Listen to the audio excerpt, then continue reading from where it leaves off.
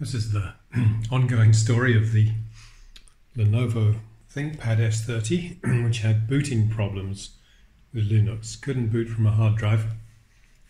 This is the fourth day or the fifth day I've been at this. Still didn't quite fix it, but we're getting close. And I tried some different settings in the BIOS, and there was one that I hadn't tried before. So I thought, well, let's give that one a go.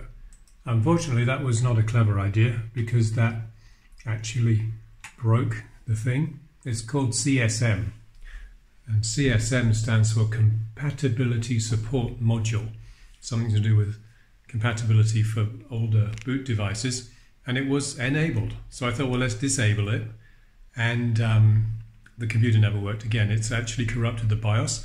All you get is a black screen when you switch it on. So of course now I have to reinstall the BIOS. I've done it a couple of times already this morning, and now I'm confident. Let's see if it works. What you have to do is you have to download the BIOS, obviously, and unzip it, and it's an image file 8 megabytes big, which you put in the root of a USB stick, FAT32 formatted USB stick, which I have put in here. It's that, where is it? Purple thing, which you can hardly see, with a button on it. It was a key fob originally. I cut that bit off.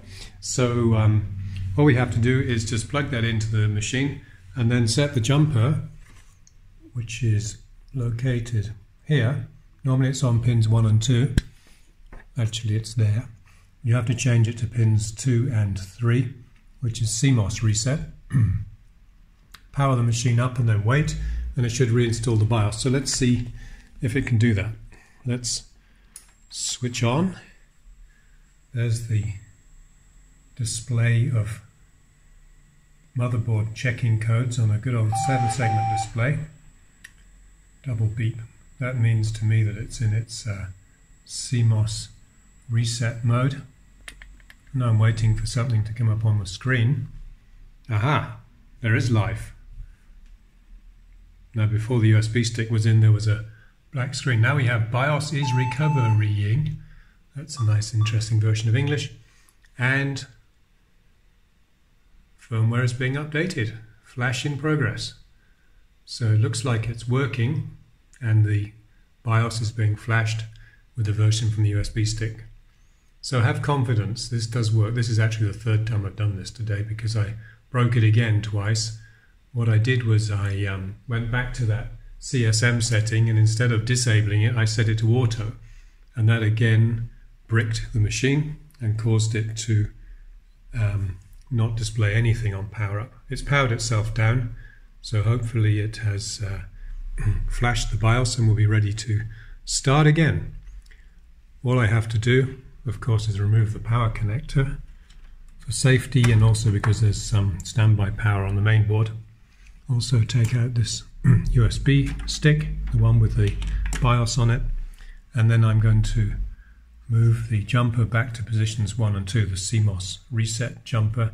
I'm not going to do that while I'm holding this camera, and then we'll see what happens next. So what I wanted to show now was, don't be afraid to flash the BIOS of your dead computer using a USB stick and the CMOS reset jumper. Let's see what happens next. So the flashing the BIOS was successful. The machine works again. I powered it up, gone into the BIOS as usual, where I'm going to load the setup defaults. Maybe I can find that setting that was causing the problems in the startup menu. Quick boot, where is it? CSM support, that's the one. This CSM support is set to enabled, and if I change it to disabled and reboot, then it seems to corrupt the BIOS and the machine never works again. Also, if I set it to auto, same problem. So I'm going to leave it set to enabled, which it is, because I don't want to break this again and have to flash the BIOS again. And seeing as a fresh BIOS, I'm going to load optimal defaults. Press enter. Do you want to load? Yes. And then I'm going to save the changes and exit. Yes. So that should restart the machine, load the optimal defaults, and I can change some settings to how I like them. And perhaps I'm going to stop playing with booting this machine from a hard drive installed in it with Linux, because it never seems to work. And I just use a hard drive from another machine, and that works fine, or Windows. So there we are. If you like these videos, don't forget to click like and subscribe.